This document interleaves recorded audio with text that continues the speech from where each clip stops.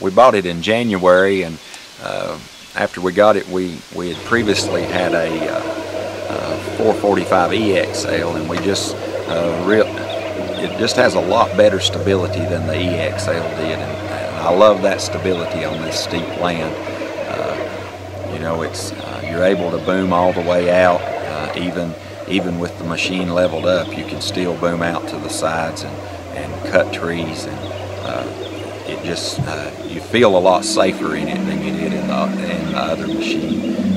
The boom is just amazingly fast. It has good off the stump lifting power. That's real important in cutting big trees, is being able to lift the trees off the stump right at the time that the saw cleans them off on the back side. So just real happy with the machine, doing a good job.